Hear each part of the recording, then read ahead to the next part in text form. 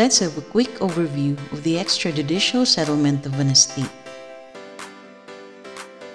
What is extrajudicial settlement and how does it work? An extrajudicial settlement of estate is the legal process available for the heirs and beneficiaries to manage and distribute the properties left behind by the deceased. If the person who owns the property dies, the heirs can execute a deed of extrajudicial settlement with the assistance of a lawyer.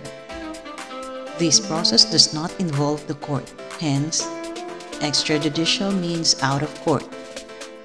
It is essential that all heirs must agree and cooperate in executing the extrajudicial settlement of estate.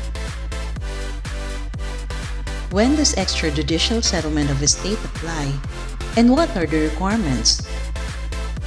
First, the decedent dies without a last will and testament.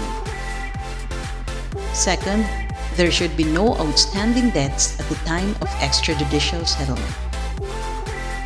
Third, heirs are all of legal age or minors are represented by their judicial or legal representatives.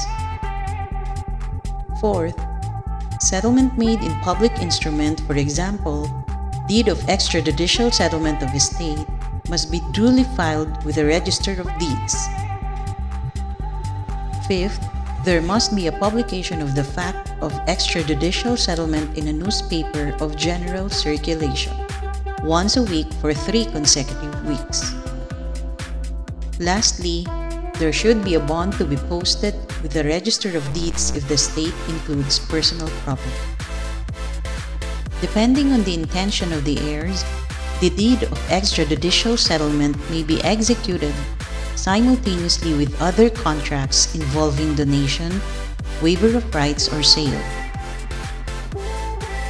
To simplify, an extrajudicial settlement of estate is just one among many ways to transfer the ownership of assets in an estate to the heirs or beneficiaries. This process allows for a more straightforward, efficient, and cost-effective method of transferring and dividing a deceased person's estate among the legal heirs. For more real estate updates, like this video and don't forget to subscribe to our channel. Facts matter. A friendly reminder from Verizon Group Real Estate Company.